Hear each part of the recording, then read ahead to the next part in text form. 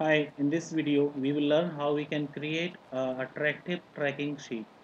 Here I have product names like product 1, 2, 3 and so on, and name of days. I want to see that any product is available on how many days.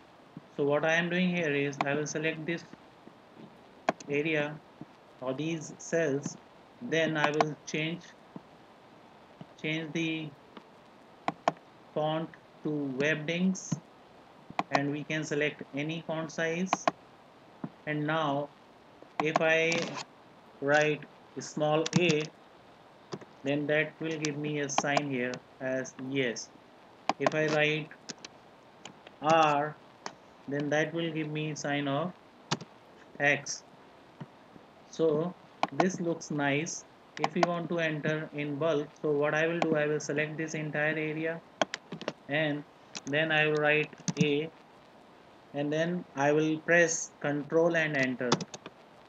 So entire area is filled with A, and we have font style as Webdings, so we can see the sign of right. If we want to, like, product 2 is not available on Thursday, then we can write as R.